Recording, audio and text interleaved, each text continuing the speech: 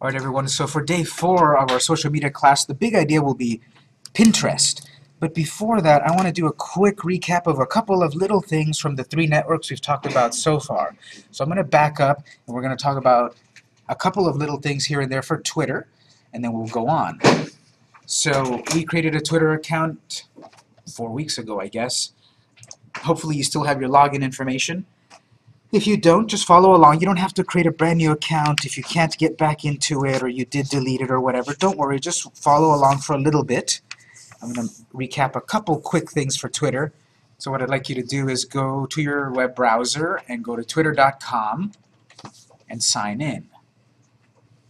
Again, we created a Twitter account 4 weeks ago. You may or may not still have that login,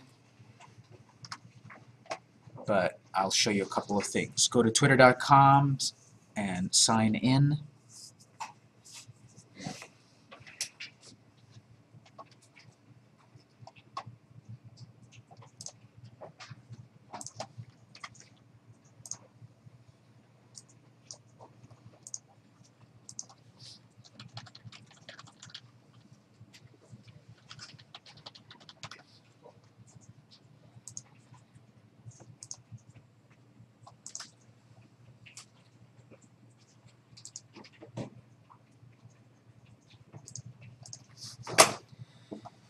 Alright, so you want to log in.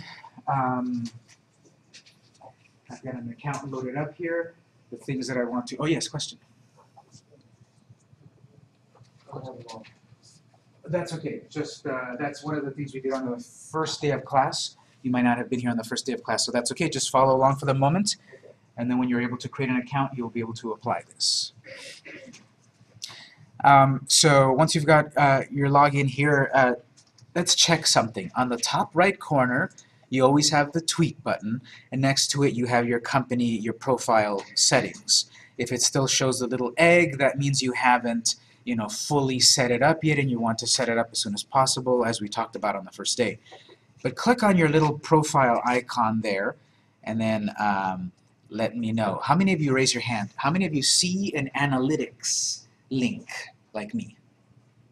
Okay. If you don't see it, no problem. Analytics is Twitter's screen where it shows you the statistics about your clicks and your reach and all of that.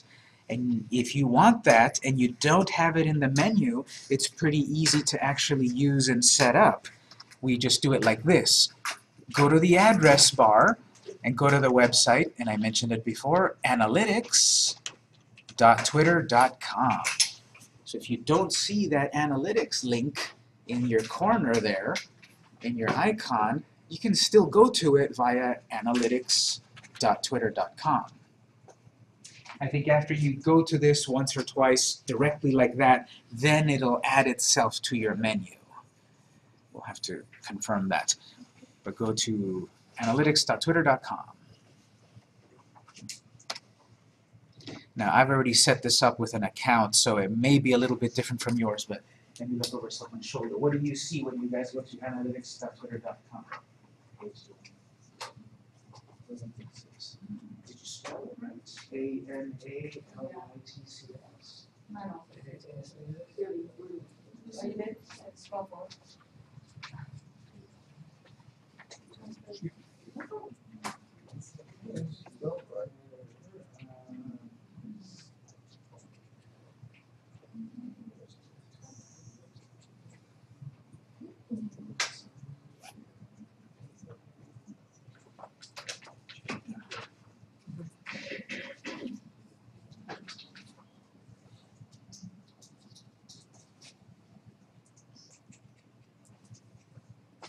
If it's not showing up, try refreshing it or reloading it. Just click the refresh button.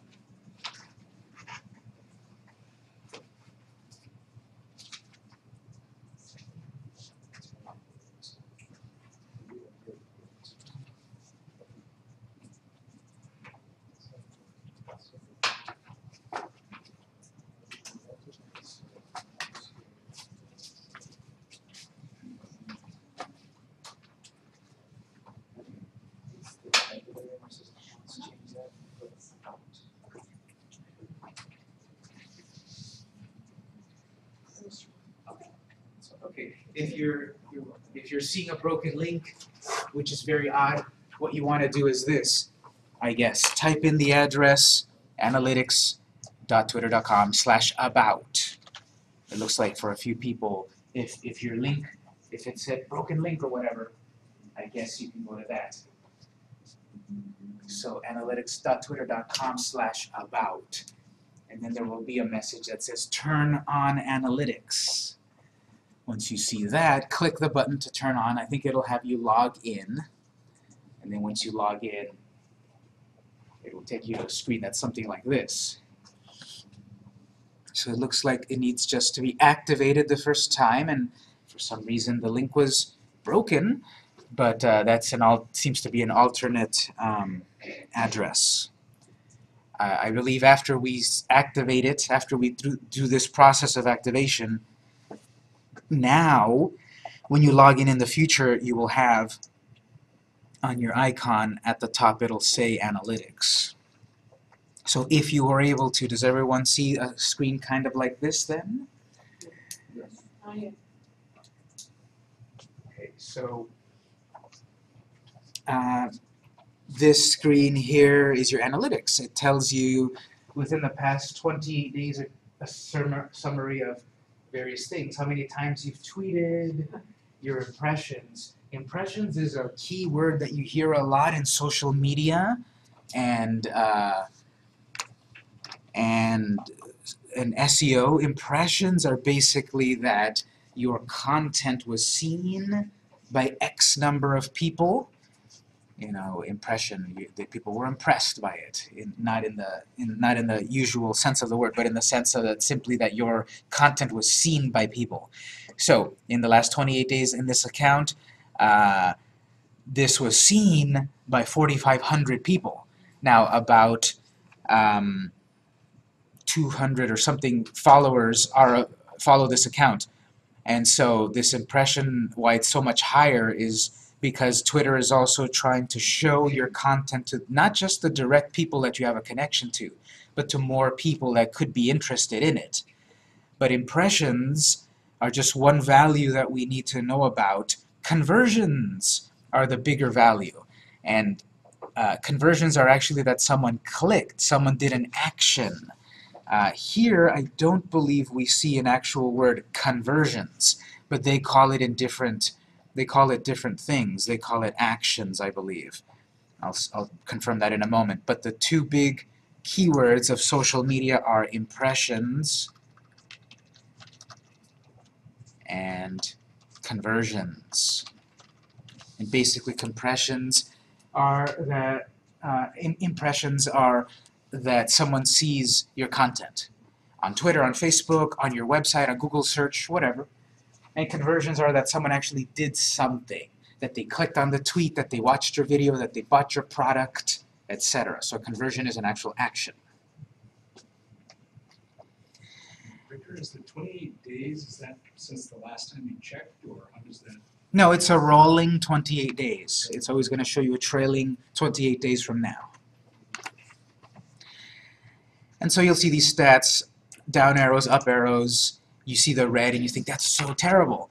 Well, yes or no, it really depends what you're trying to accomplish on Twitter or any social media. You have a negative value, and if you haven't been active, like honestly in this account, it hasn't been very active in the last 28 days.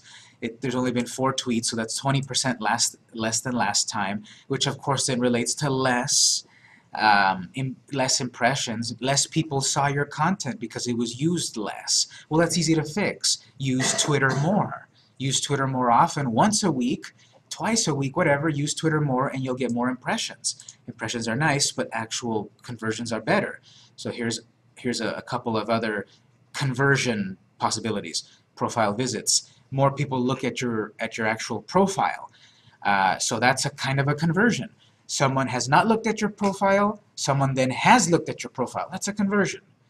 Someone has not bought a product, someone has bought the product. That's a conversion.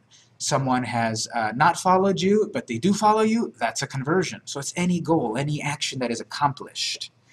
So here, I tweeted a little less, but the profile was seen 91% more times than the previous time. Perhaps that tweet was you know, picked up by someone that retweeted it and it showed it to more people, more clicks. Mentions are that someone on Twitter, you know, replied to your company or mentioned your company anywhere on Twitter. And so there were 5 this month, which was 25% more than last time. Followers, 8 followers were lost. We had whatever amount of followers, 185 plus 8, and then for whatever reason in this month it went down. Well, that means I'm doing terrible on Twitter, right? No, those losses could have been spam accounts that were shut down. Those could have been someone that accidentally clicked follow and then whoops, and then unfollow at that moment. So not necessarily bad that you see negative numbers, you just have to think about them in context. 8 less people are following you, but those 8 accounts, again, could have been spam accounts, they could have been irrelevant accounts, etc. And they could have been real accounts that were paying attention to you and see that you're not tweeting anymore, and therefore why would I keep following you? Okay, so keeping those followers up and increasing, that's a challenge, but that's all of the things we're talking about on all of these days about what to do on social media to get followers and such. Tweets linking to you. So sometimes people, this is tweets besides your own, other people's tweets that there is a tweet that links back to your website or your Twitter account. There have been 3 in this month, which is 200%, and then it shows the stats there. And it's pretty detailed because then it breaks it down, you know, month by month. On March, on the 24 days so far, the top tweet with nearly 200 impressions has been this one, where there was a little joke about the 404 page is not found. It's a little programmer's joke there. No one gets it. Moving on. Top media tweets, 189 impressions. There was a picture right here that we posted with a little bit of text here, and it's okay, what's in a name? Do you need to have a perfect domain name? Search engines increasingly say no. So basically your domain name doesn't really matter anymore because it depends on your content. That was seen by 189 people. And then so far here this month, you know, only 4 tweets, this number of impressions, lost 2 followers, etc. Top card tweet. So here it shows that someone on Twitter, thank you, Kathy, tweeted this, mentioning our company. There's our company Twitter there. That gained 48 impressions, so 48 people saw that, and a reply. So then you go back on February, and you see those stats, and on and on and on. So this is a pretty straightforward screen. It tells you your stats. It tells you how you're doing on Twitter. What do you do with the data is more up to you. Well, I can easily fix this. Tweet more, which will give me more impressions, hopefully more profile visits, more mentions, get more followers, get more links. So all of that is in your hands. Use Twitter more. So if you just went to this page today for the first time, it may not be fully complete because you just activated it. Now that you've activated and you have it set up, it should then help you in the future. Briefly, if you look at the top under tweets, again, this is another way to look at the data. Oh, I had a lot of impressions on this day right here. I must have done something really good. What did I do? So you go back in the timeline here and it'll tell you, on this day, you posted this thing. I got you this number of impressions and engagements. They call it engagements instead of conversions. But there were 2 engagements, which was a 9.5 engagement rate. So just making a note here.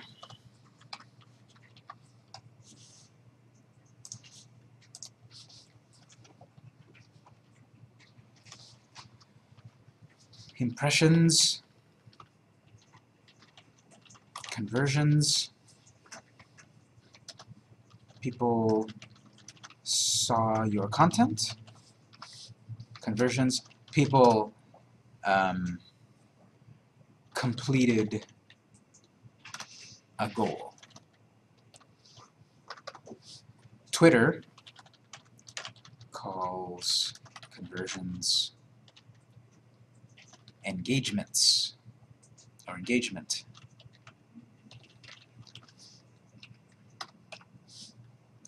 We also have CTR, which is click-through rate,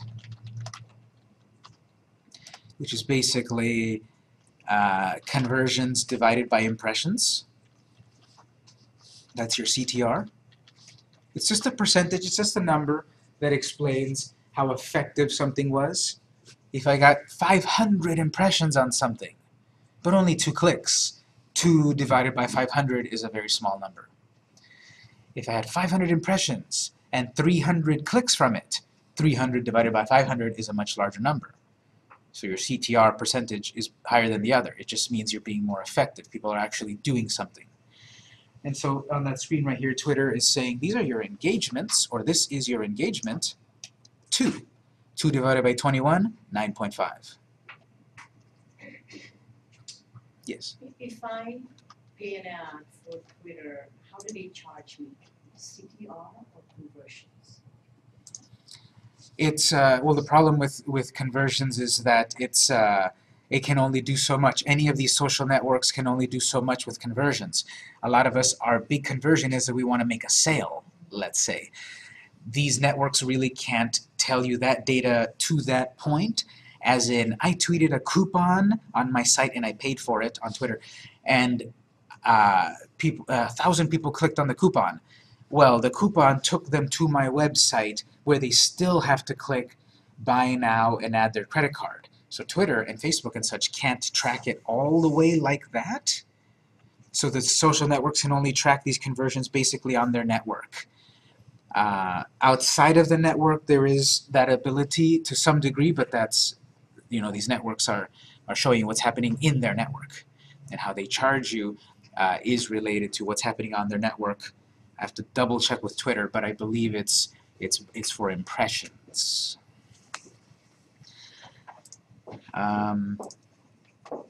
If you take a look at audience at the top, this is very useful because this will tell you who your followers are,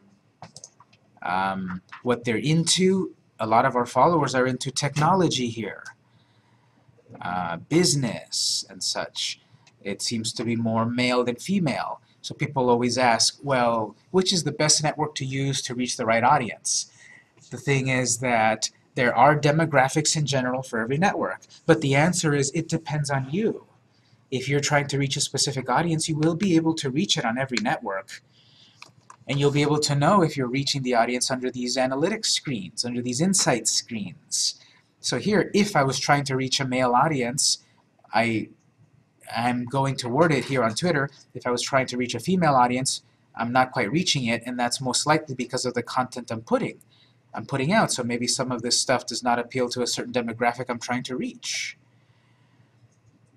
Your followers, organic audience. So you can look at all of that. You can look at, you know, the top language here, who's what carrier they're mostly using, mostly iPhone people are following, and so forth. So you can look at all of this on your own. Events.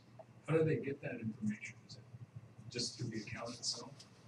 Yes, when anyone creates an account on Twitter and you fill in all that biographical information, Twitter's collecting it all. People are agreeing to give that information to Twitter. As people use Twitter, then it also builds a profile on you. So does Facebook, Instagram, Pinterest, all of them.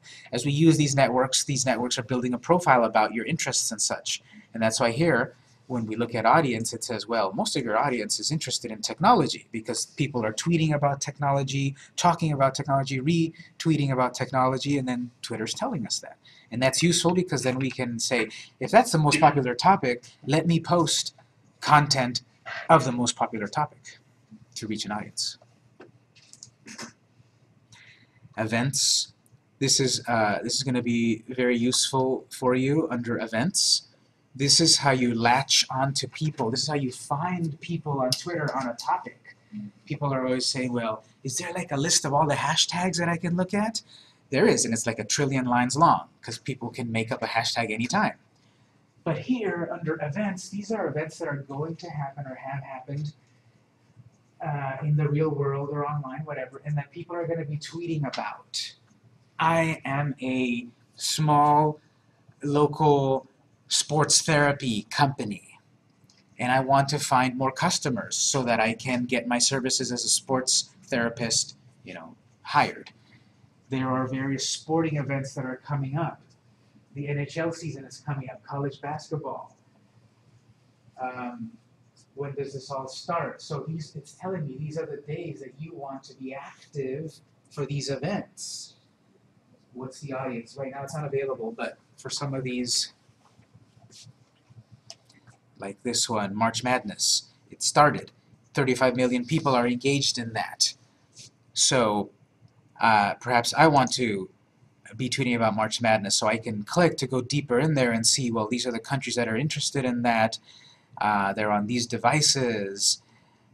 These are the top tweets. What are people tweeting on that? And so here you can get some insight into what's hot on Twitter and how can I reach an audience.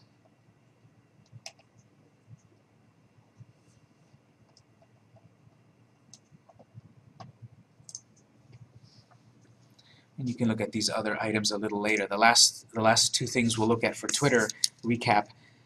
I've got a couple more things. Any questions on this analytics screen? The second thing is, remember on Facebook I mentioned that you get more impressions and conversions when you pay for it. That's the nature of the game on Facebook. On Twitter, I believe you can reach a really good audience without paying at all. You just have to be active. Sometimes, though, I don't have time to be active. I need to run my business. So Twitter also has ads. Twitter also has paying for more impressions. At the top right corner, do you see that it says Go to Ads? Click on Go to Ads. And I won't really go too far in this, but this is the screen where you would set up ads on Twitter, just like Facebook. Very similar in that you boost your tweet on Twitter. What's cool on Twitter is that you can create a campaign, an ad campaign, that you craft it with like 3 or 4 different tweets, and Twitter will be smart enough to put the right tweet to the right people to helpfully get you more conversions, more engagement. So this is a whole huge thing to talk about. We don't really have time. You should explore it. There is help on the top right corner. You can always check on help. But again, as little as $1 to reach more people, $10 you reach more people, $100 you reach even more people. And that's the nature of modern social media. You can do it pretty well, all for free. You just need time. Or you can do it even better if you've got money. And you can mix the two. Maybe budget $20 for this year and see how you're going to spread out that money throughout the year. I think 20 is way too low for one whole year. You spend more on that on coffee, I bet. So maybe cut back on one latte and use that on your Twitter ads. And you will see that you are going to reach more of an audience. Victor, are there statistics showing Twitter or Facebook is better over the other? The short answer is that Facebook is better than all of them. But the long answer is that it depends on who you're trying to reach. It depends on your budget, because really on Facebook you've got to use it with a budget, with money. So they're all good. And in personal, when we do this for companies, they all work really well to different degrees. So really I can't quite give an answer. It depends on what you're trying to accomplish and your content. That's why this overview of this 2-month class is a little bit of everything. Try a little bit of everything, see what works, see what you like, and then go with what works for you. Let's go to the address now, tweetdeck.twitter.com. tweetdeck.twitter.com. I've been saying that you need to create a business account for Google+, a business account for Facebook. Today we'll create a business account for Pinterest, because there's personal, there's business. And I've been saying that on Google+ and Facebook, you can create managers. I create the Facebook account, but I allow other people to also help me manage it. I can do that on Google+ as well. And I've been saying you can't quite do that on Twitter. You can, actually, but you need to do it this way. If you go to tweetdeck.twitter.com, I believe it'll ask you to log in. On mine, it already logged me in, but let me look over your shoulder what yours shows. TweetDeck.twitter.com. You see here, welcome to TweetDeck, create a custom Twitter experience. Get started. Click on that Get Started button.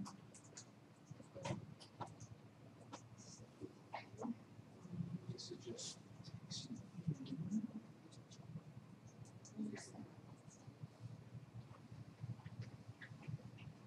tweetdeck.twitter.com.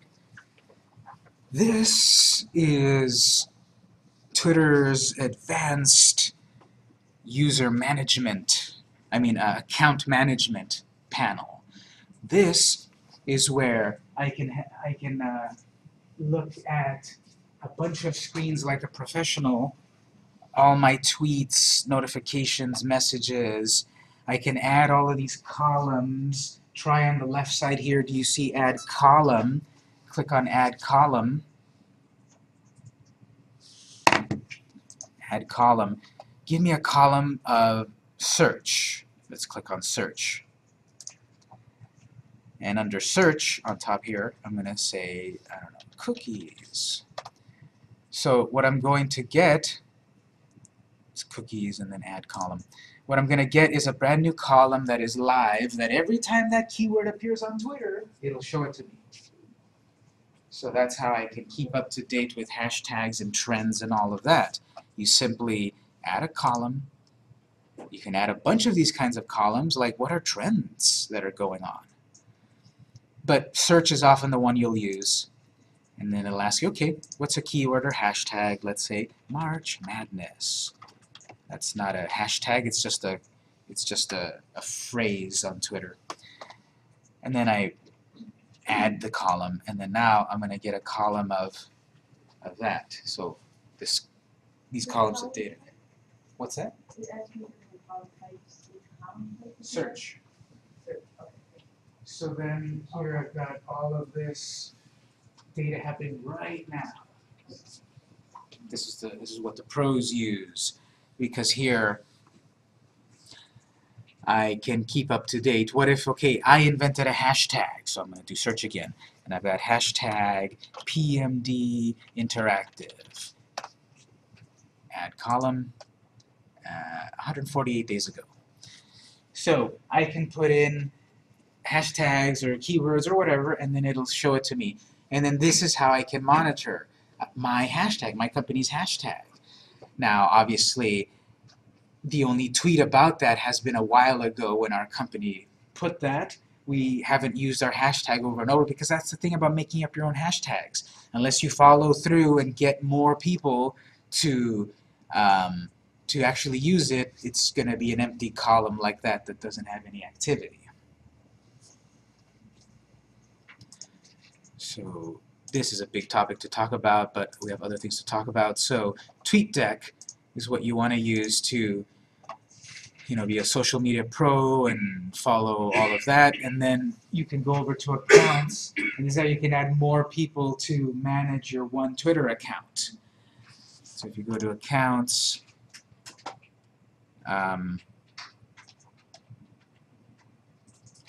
you can, under accounts, you can invite other people to manage this account. So that's how other people to help you manage the same account. So again, this is a big topic. We don't quite have all the time for it, but any general questions on TweetDeck? Yes? Is this also where you could schedule advanced tweets? Yes, exactly here. You notice you have new tweets at the top left corner, so I click, I'm going to make a new tweet. Here's your tweet, and then it says schedule it. So here's how you can set up tweets for next week. I don't have to be changed to my computer all week long. I can put 10 tweets here, schedule them to whatever times I want, and then they will automatically then get published at those times, and they'll get listed right here. I can log back in again, and it'll show me all my scheduled tweets.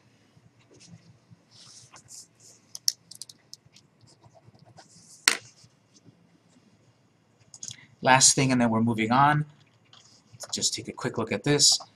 If I go back to twitter.com and go to my profile settings, my very last button at the very, very bottom, deactivate my account. So if you say, okay, Twitter's not going to work for me, you go back to twitter.com, you go to your icon on the top right corner, Settings, and the very last setting is deactivate my account. It's a little button. They kind of don't want you to see it. It's right there at the very bottom.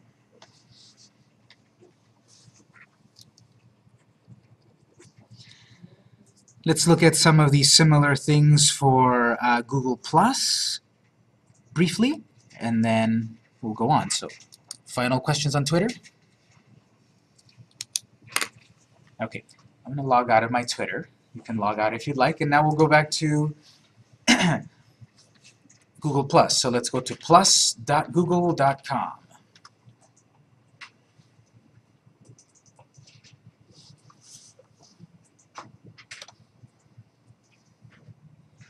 We'll go to plus.google.com, and then at the top right corner you want to click Sign In.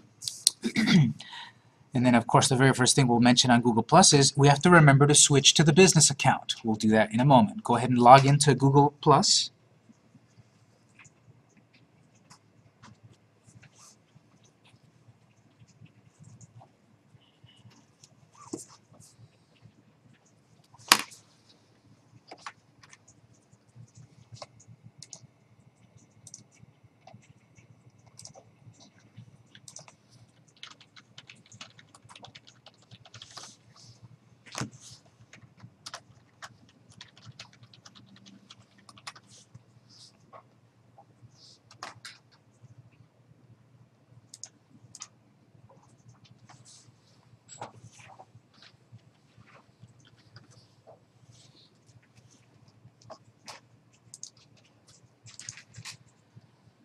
So you log into Google Plus, and the first thing that'll happen, 99% of the time, it takes you to your personal account. If you set it up the way we did it in class, we created a personal account and then we added business accounts. There are sometimes ways to create directly a business account, but that's usually full of pitfalls. So we did it together in that we create a personal account and then a business account. And I can tell on mine, at least, because on the top right corner there's my picture and there's my name. It is my personal account. On the top right corner, if yours doesn't have your picture, it'll probably have just a little blue person. So if you click on that, it's telling me this is my Google Plus profile. Remember the terminology. I'll write it right here. Google Plus profile is personal account, and Google Plus page is business account. So at the moment, mine says on the top right corner, Google Plus page. So I'm on my, Google Plus profile. So I'm on my personal profile.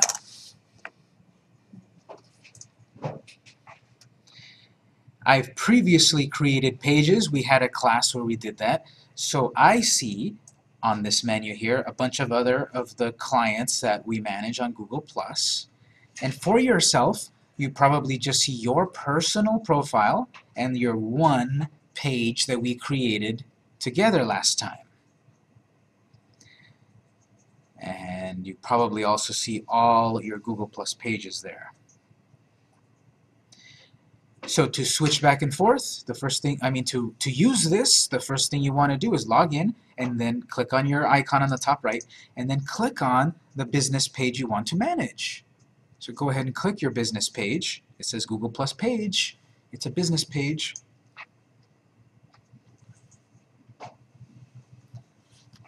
And now on the top right corner, I see the logo of that company and I see the name of that company. So there's my personal, there's my business. Victor, can you please go back one page before you click on to the key restaurant? You have two, because I have that one. Well, in this case, it's not a problem. It's because this particular company has a location in San Diego and Los Angeles. So those are two different It's the same client, but it's two different Google Plus pages for two different locations. We post some stuff for the San Diego audience, and we post different things for the Los Angeles audience. So you can do that. You can have multiple Google Plus pages if you've got multiple locations. The reason I asked, I have two Google accounts, so I both log into the accounts, and I realized I created same page, but one company, and I have 3 different versions. That's a little bit different. Yeah. In here, this is on purpose. For purpose. This is on purpose because we created different pages for different locations. On yours, you did it on accident, and there is a way to merge these things. And what I would say is go to business.google.com, and we've seen this before, but in here, there's going to be a help button on the top left menu. Once you go to business.google.com, on the 3 lines on the left, there's a menu, and then there's going to be at the very bottom support. There is a number that you can call, a phone number, talk to a real person at Google, and say, this is my problem, help me fix it, and they'll help you fix it. Or I could just delete the other 2 that I don't care. And Yeah. so I always have to open my business page for that particular email address. I don't know how I created it by mistake. It's all tied to a specific email address, yes. So if you used a certain email address to So I create always this, have a different version each time. yeah. Okay. If it's a little confusing, I would give them a call, and they'll probably guide you for the better way to make it as easy as possible. So once you've switched over to your business account, it might be telling you again, get the new Google Plus. If it does, you do want to select take me to the new Google Plus, because eventually everyone's going to use this version of it. And what I wanted to talk about on this is just reminding you that you have to switch between the accounts, and from the menu here, we've got these items, home, collections, etc. Let's go look at settings.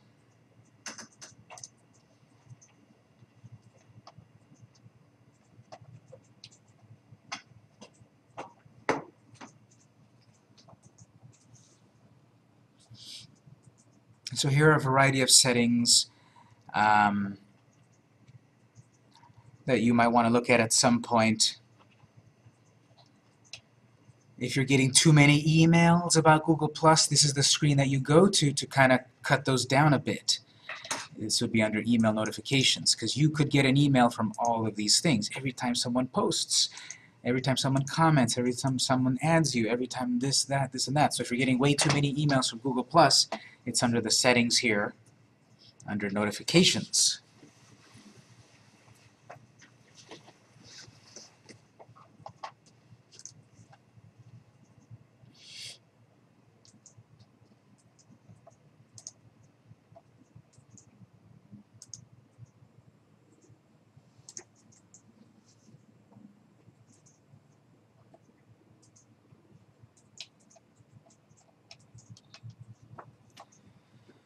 Okay, so you've got the main Google Plus business page where you can look at your content and your collections and all of that. But then you've also got on the top right corner, if you click on your logo, if you click on your logo at the top right, click Edit.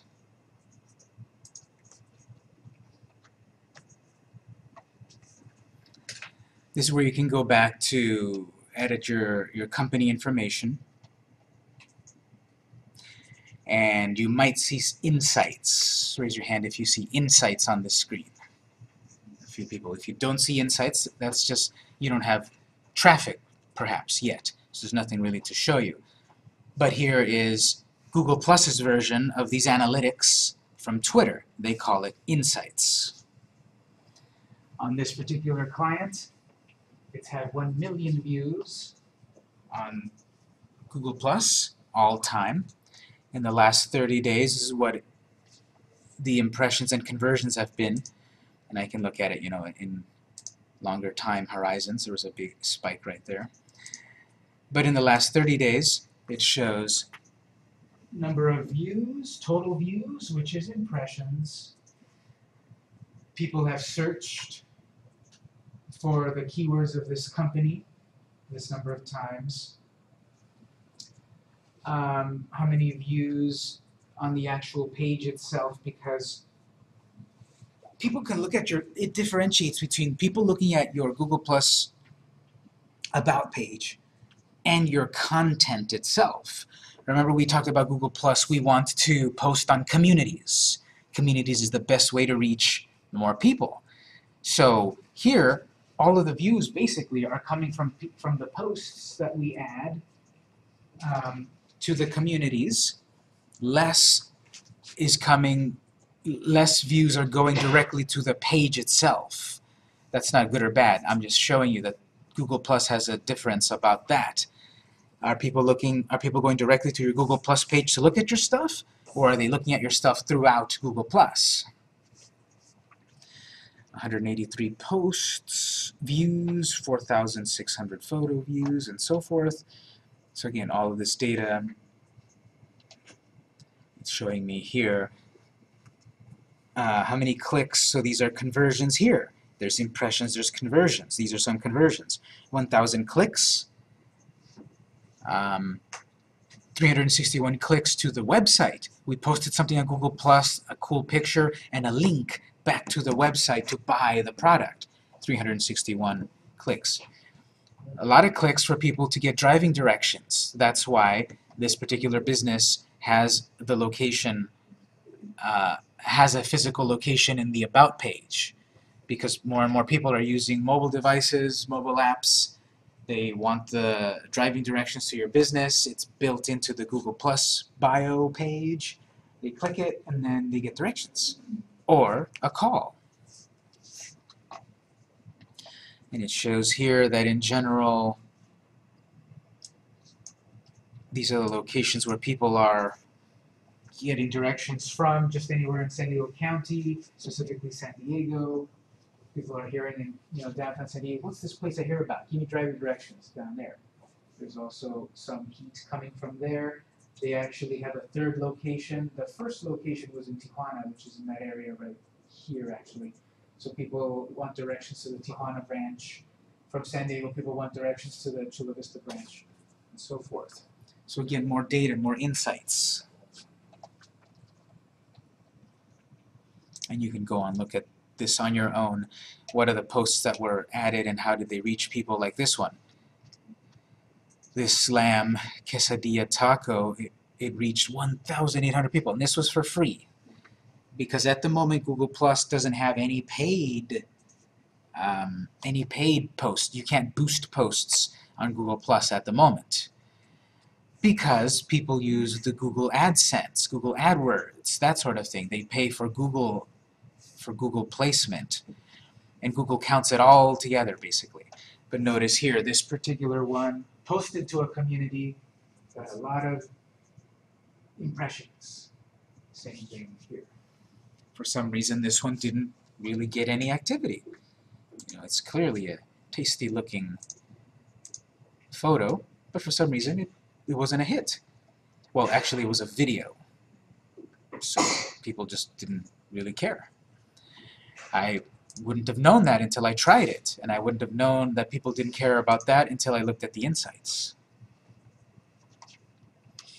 You might also have a reviews tab at the top there, and this is very valuable for you as a business, because this is another place where people give reviews. Yelp is the big one, but Google reviews are also very big.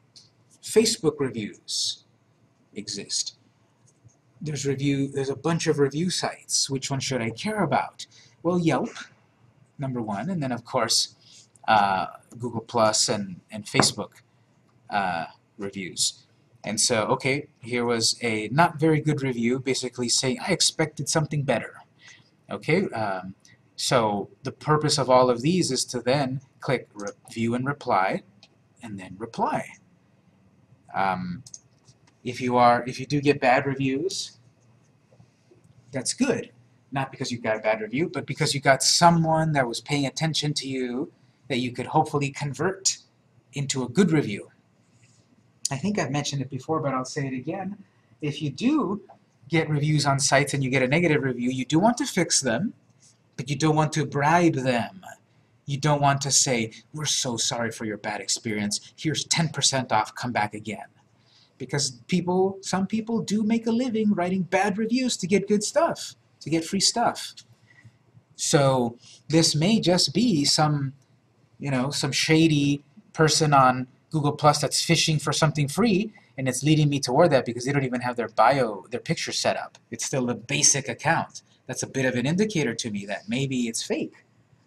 Okay, well, I don't know that. Maybe they are real. Maybe they never set up the account. So better thing to do would be, I'm just going to write it in English for the moment, but we'll say, very sorry we didn't live up to your expectations. How can we improve? Nothing about, we're sorry, here's a coupon, please give us another chance, here's a free dessert. No bribes. Don't give anything away. Even on the most negative comment, I found a tooth in my taco. Don't give any, a lamb's tooth, not a human's tooth. We don't want to give anything away for free. Sorry, your tacos were bad. Here's 3 free tacos. Don't give anything away. Acknowledge the problem. Tell them we understand your pain and all of that. And then ask, how can we improve? What was wrong? Give us another chance. We've dealt with the issue. Try again. Whatever sort of way to smooth things over, public relations, but not give away anything. And it says, note that your reply will be displayed publicly. On Yelp, you can do it public or private. On Yelp, I would still do it publicly because you want other people to see you're trying to make it better. So you may suddenly have realized, look at all these reviews that I didn't even know that people are giving me, for good or for bad. Even the good ones, you should still reply with thank you notes and such.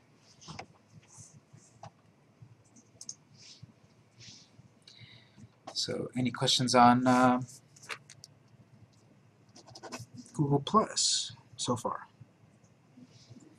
Yes. I don't have the edit info tab at the very top. Mine just says home and insights to know. Is your Google Plus business a physical location? No. That's the big reason. This edit info is if you've got an actual location that people can call or drive to or see on a map. Okay.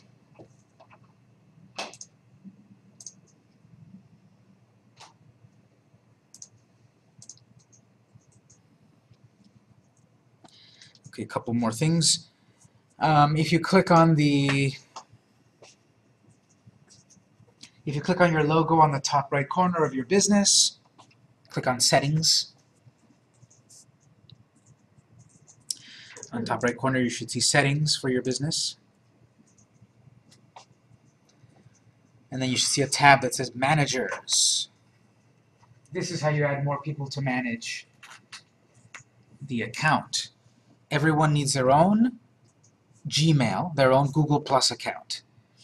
But then to have more people help you manage this, you go to this screen here, you click Add Manager, and then you put in their name or most likely their email. They need to have, they need to have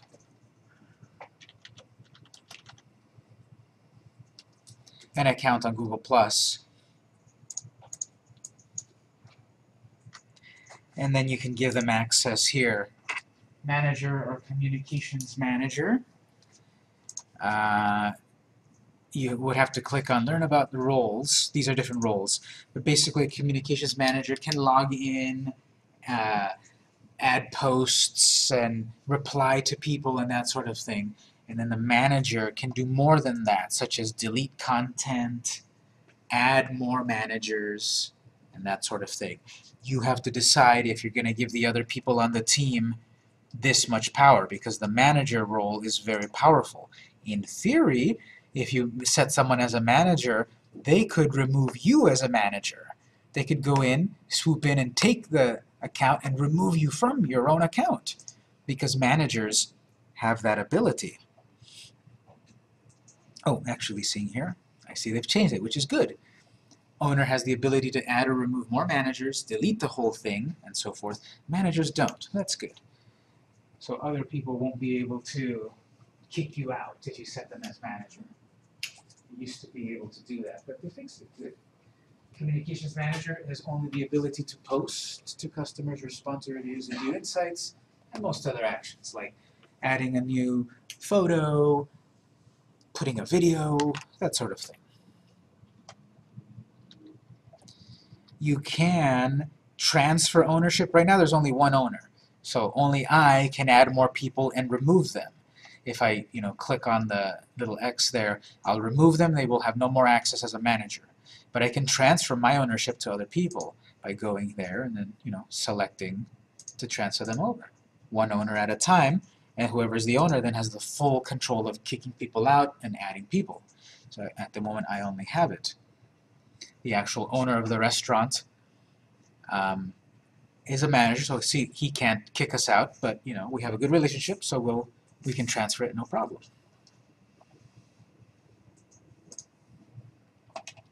Last thing, back on settings, we created this Google Plus account, and we may have created it as a test account and such. The last thing is, okay, I'm done with it. I don't actually want to use Google Plus. I'll stick with Pinterest. So if you go back to the settings here at the very bottom, delete page. This will delete the business page, not your whole Gmail account. You still want a Gmail account because that is related to your main personal one, and on the personal one then you can create more than one account, more than one business page.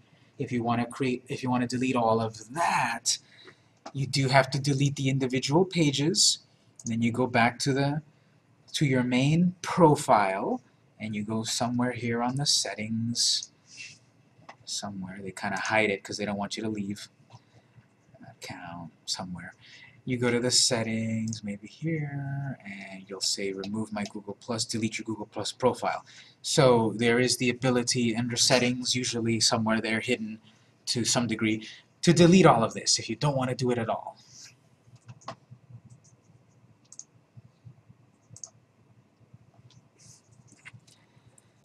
Any questions on Google Plus before we go on?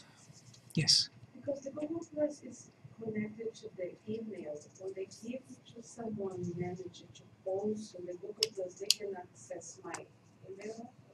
Nope. When we're here under when we're looking at that manager page and we add a new person, that person is going to log in with their own Gmail. So here, managers, each of these people have their own Gmail. And I give them manager access. They log in and they can only see their Gmail. They can't see mine. But they can all see what's on the Google Plus page.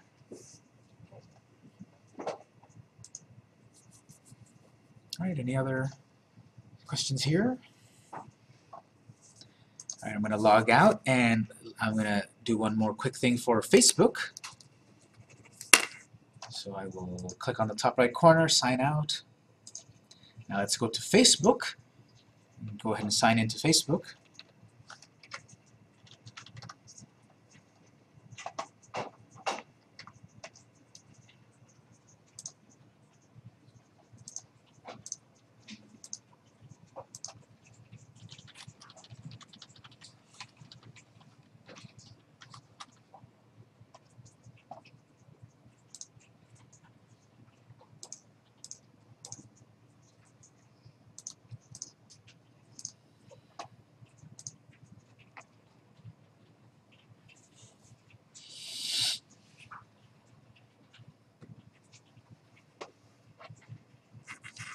Facebook is similar to Google Plus in that we have the personal account and the business account. So the first thing we need to do is make sure we're in the proper account. So I've logged in, I'm on my personal account, and on the top right corner you get the little triangle. Click the triangle. I've got several accounts to manage, but 3 of them are listed right away. So if your business page shows up right away there, you can click it. I have several to manage, so in my case, I have to click on See More or Manage Pages. To be safe, I'm going to click on Manage Pages, because I think even if I just click it here, it did transfer, but again, I'm paranoid. So the way I do this to make sure that it's all working, Manage Pages, here's a list of your pages, and you want to log in. That's the way that I know that I'm sure that I'm editing the page that I think I'm editing.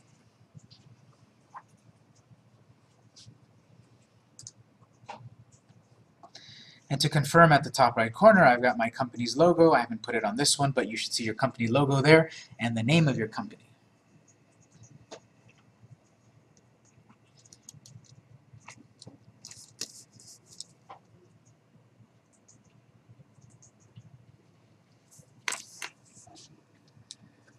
So what I want to show about here, this you may or may not see this right away. Facebook is always adding new features, and they don't always go out to everyone at once. But I went into my business page, and I see at the top here, turn on instant replies. Raise your hand if you see that. A few people. If you don't see it, again, not everyone might get it at once. What could also happen is, in your settings somewhere, you turned off the ability to message you. Remember when we were looking at the settings, we said, at the moment, the default, Facebook lets anyone send your page a private message. So that could be useful for tech support, to talk back and forth with someone privately, but that can be turned on or off. It's in the settings somewhere that we looked at. And on mine, for this account, I've got it on. I've got that people can send this page a message. And therefore, I get this at the top. Create an instant response that will be sent to anyone who messages your page. That's an autoresponder. This is pretty new. Facebook didn't have this. This is to, well, let's take a quick look at it. This is to reply to people automatically as soon as someone messages this page. And I might not have time at that moment that someone sent you an urgent message to reply. And so this basically takes me to my settings screen, into the messaging section, because you've got general settings, page info settings, notification settings, messaging settings, response time. Your response time will only be visible on your page if you visit your page at least once a week and answer 90% or more of your messages. You can choose the option you think best represents how quickly you reply, or have our response time updated, your response time updated. Okay, so this is, again, it's telling you, if you choose these various things here, it's saying people are going to send you messages, and you should log in at least once a week. And you should reply at least to 90% of those messages. So if someone has sent you 10 messages in total, you should have replied to at least 9 of them, 90%. So that it can calculate, because the first option here, once 10 messages have been responded to, it'll calculate, oh, on average, you reply in 2 hours. So people will see, send a message, you should get a reply within 2 hours. You can then, instead, right here, typically replies in a day. So people will see, send us a message, you should get a reply within a day. Then it's still up to you to respond within a day. If you set it to automatically, it will calculate a time based on what you have done. If you do say, okay, typically I reply within a day, instant replies. Let customers know that you'll get back to them soon, and it's off. But on mine, if I turn it on, When instant replies is on, people will receive an automatic response when they message your page. So they'll get an automated canned answer right away. And you can type 250 characters, add some personalization, like a website address, or write your own address, or thanks for messaging us. We are aware of the issue. Please fill out this form for your refund. Sorry it exploded.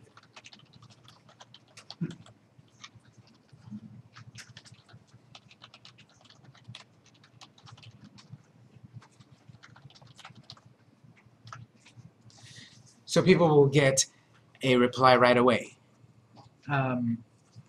And like this whimsically here, if I'm getting a lot of messages on a particular topic, I could put an instant reply here to reply again over and over to the same answer that I'm giving people over and over. Instead of manually, this will do it automatically. And I can of course change it whenever I want.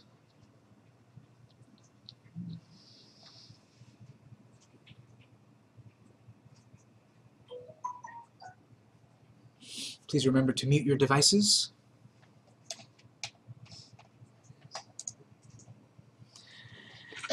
All right, so auto replies. Not everyone has this, but if you do, it could be useful to you. What could also be useful is if you go to settings, on the top right corner you should see settings, and then you should see page roles. I did mention it before, but on the same topic as Twitter and Google+, I'll mention it again. You can do page roles here as well, give more managers, give more people access to this account. They will only see this Facebook page, not any of your private stuff on your personal. So under page roles here, you add someone else's name or email, and they have to have a Facebook account. And there's various roles, and this explains itself here nicely. What does this role do? Editor can do all of this. Edit the page, send messages, publish pages, create ads. So if your credit card is attached, people can make ads on your behalf. See which admin created a post, view insights. Okay, if that's too much power, I can put them down to the moderator. They can do this, these things, create ads also, but then the difference is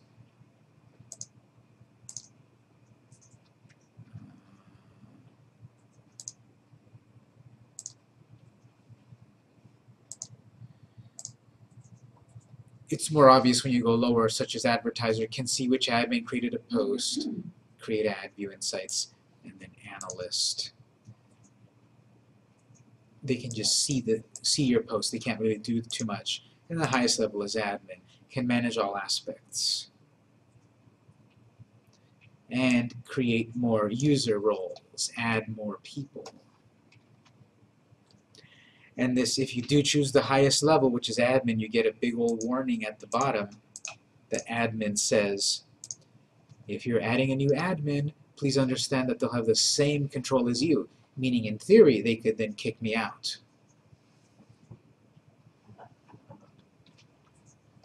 So that's why the default is editor. You add more editors and they can't take you out.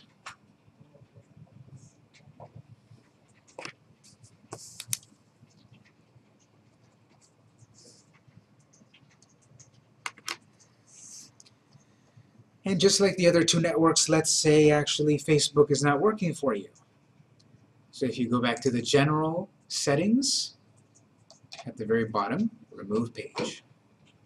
This deletes this business page. You still have your personal profile.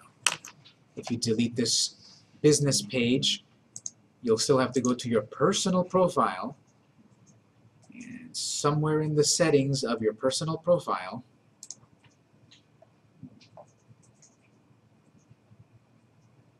make it a little harder here, somewhere in the personal profile, you've got deactivate your account.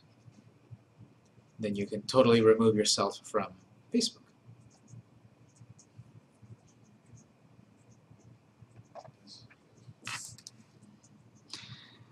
All right, any questions on Facebook? Yeah, just, I'm sorry, but create a page is how you create other business accounts. That's right. And they can't see your personal if you only add them to your create a business account. Well, let's just confirm the terminology. Creating the business account is creating one of these businesses. But Once that's how you you do it through the page. Create a page. create pages, yes. So once you've created a page, Victor's Bakery, then the managers is the separate thing.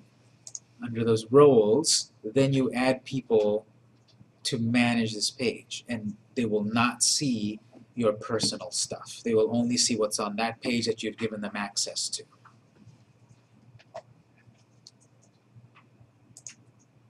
I'm sorry, Yes. could you please show that again?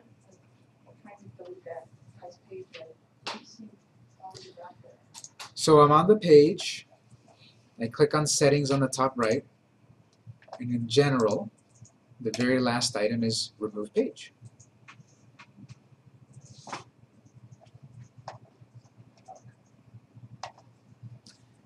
All right, any other questions? Actually, yes, like you were saying about being paranoid, I'm trying to get people on my business page, but I'm not sure how to make sure that I'm trying to like them for my business page, not my personal page. You have to make sure that at the top right corner, it shows your company name. If it shows your personal name, you're doing it as personal. You need to make sure you're on company. And the way you make sure of that is that you click on the triangle, and to be paranoid, I would go to Manage Pages and click the button that says Log In. That should then log you into your business page to make sure at the top right corner you're your business and you're running it as a business. I don't see Just- login. Yeah, just- I don't have a login either. Yeah, is that because? For you're a couple of creating- people, I did see that too. I don't have an answer. Okay. I don't know exactly why you don't see login. You're supposed to see login. Perhaps if you've only got one business, it doesn't say login. I've got multiple businesses, and they all say login. If you've only got one, I guess you just click on it. But you want to confirm at the top right corner that it's your business page that you're working with. Again, if it doesn't say that exactly, we'll do break soon, but it should be working like this. And sometimes there's little differences for people. I don't know. Sometimes Facebook is not consistent, unfortunately. Not consistent, that's what I'm getting. Sometimes. All right, I'm going to log out of Facebook. I'll say one more thing, and then we'll take a break, and then we'll talk about Pinterest. I'm going to log out. So I just talked about Twitter, Google+, and Facebook again. And later we're going to talk about more networks. Well, people then ask me, how do you have a life? How do you do anything else besides be on social media? The trick is that there are various social media managing tools to help you manage all of them at once. So instead of me logging in to Facebook and Twitter and being chained to my computer and all of that, I can use one of these many managers, and it will help me have a life and do things quicker and easier. There's many of these out there. Here's one that I'm going to recommend that I've used so I can vouch for it the most. If you go to buffer.com,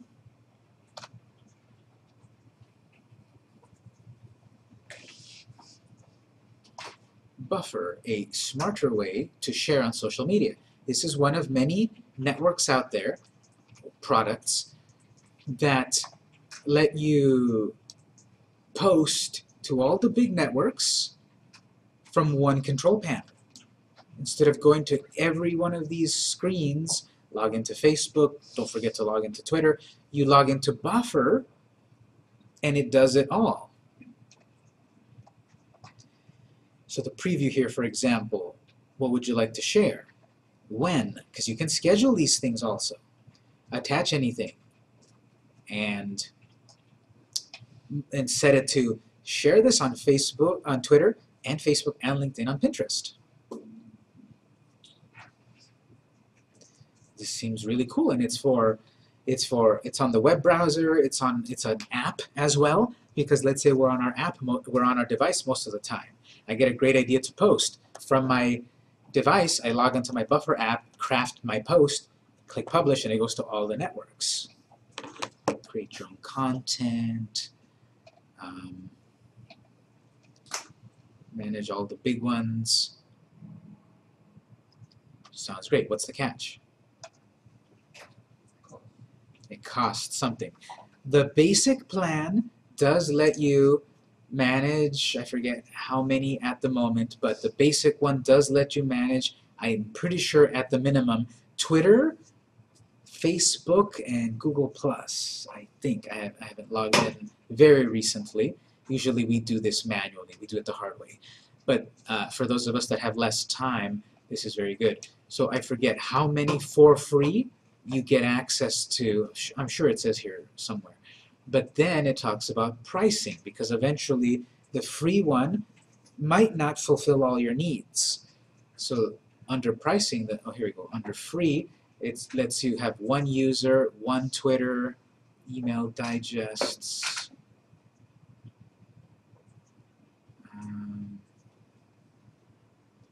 Then you go up to the next levels.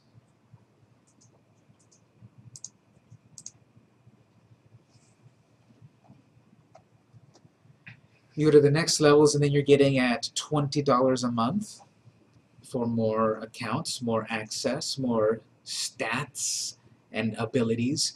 And then you get over to the Pro account, $40 a month, and you have all of these features.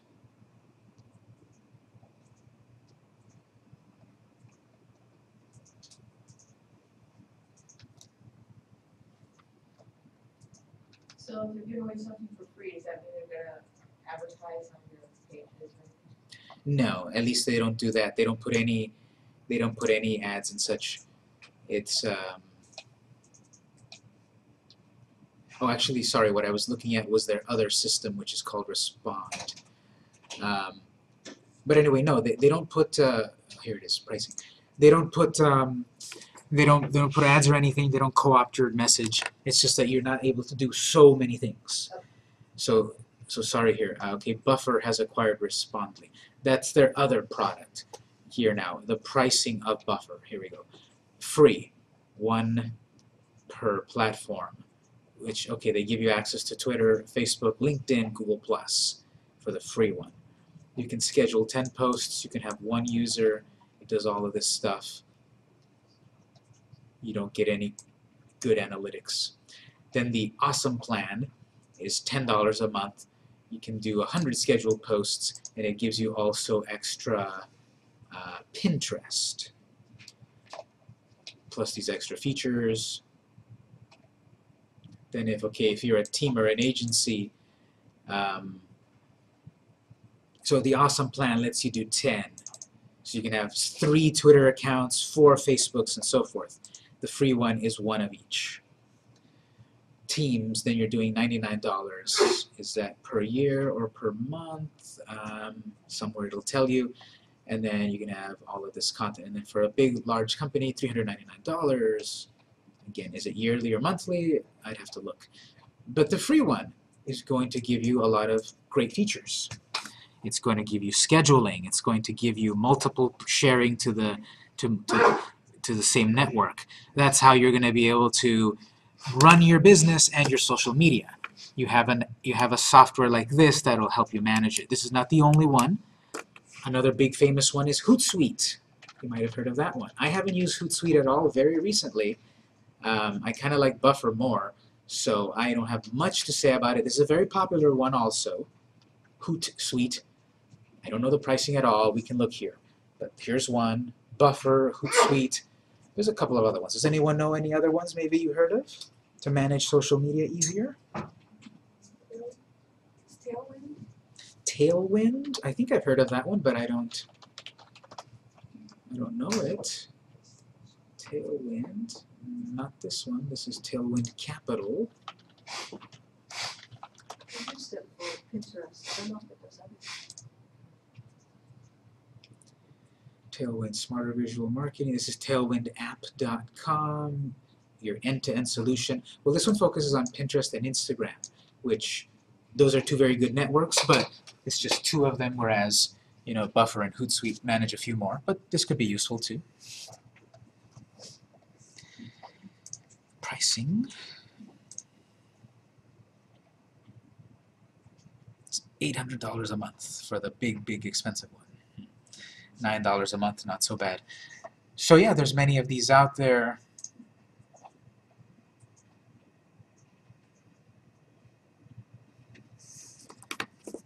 And this is how it helps you manage. Sometimes people ask the question about, can I post the same thing to all the networks? Yes, you can post your content to all the networks. That's fine. You have different audiences perhaps on different networks, so then the same sort of message can be sent to all the networks. That's fine. But I recommend, and it is double the work, to post different things on different networks, because each network has its own character, its own style, its own audience and such. And so it is a little better to post original content to each, but what I can say, so I'm going to say basic, same content to each network, and that's fine. Intermediate,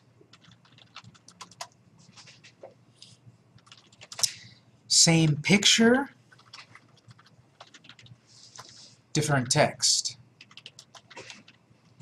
Same picture slash URL, because sometimes you're sharing a picture, sometimes you're sharing a link, a video, whatever, multimedia. Same multimedia, different text.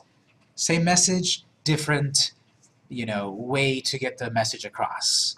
I'm going to share that same picture to Facebook, Instagram, and Twitter, but I'm going to craft the text around it a little different. That's intermediate. And then advanced,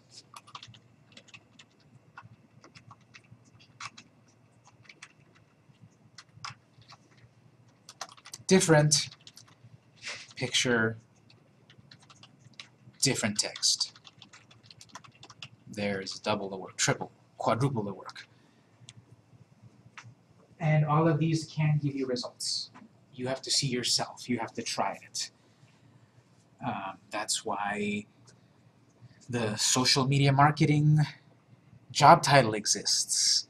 Social media marketer, social media maven, social media guru, social media ninja, whatever the name that people make up for this thing. It's marketing. That's why this is a full-time job.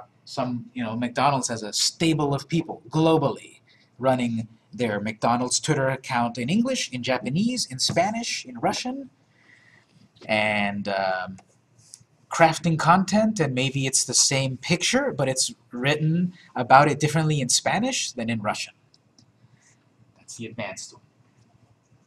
And so it is a lot of work, but it's a form of advertising, marketing, reaching an audience, and getting impressions. Impressions hopefully then getting you conversions, sales. Yes?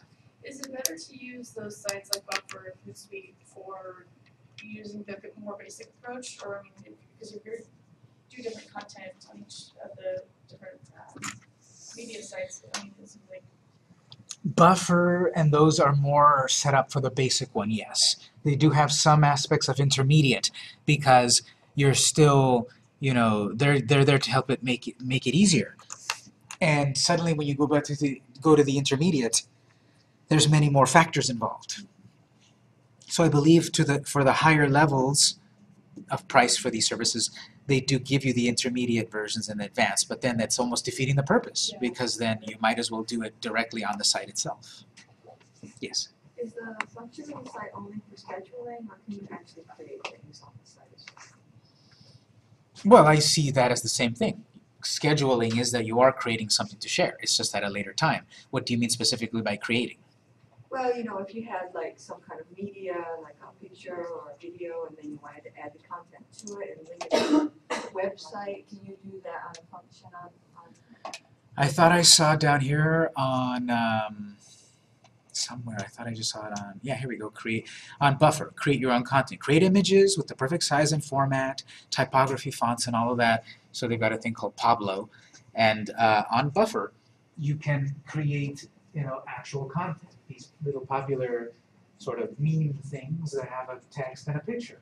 So to some degree you can also create them on buffer at least. Over on the other networks, again, I don't use them all. This is the one that I like. And so, yes, you are able to create it there. And all of this social media stuff, almost, I have to assume it under the radar, which I really shouldn't, but it's like, I assume all of you have got something to share. You know, I can't teach that. I can't teach you, take this photo and create this video and make this blog post. That's, other classes and such. I'm assuming for all of this stuff you have something to say online, and I can show you how to create these profiles and use them effectively, but what you're going to say and such, that's still a lot up to you and your marketing plan and all of that. Final questions on this, on any of the stuff we've recapped today? All right, it's about 10:45-ish. Let's take a break. We'll be back at 10:55 and we'll talk Pinterest.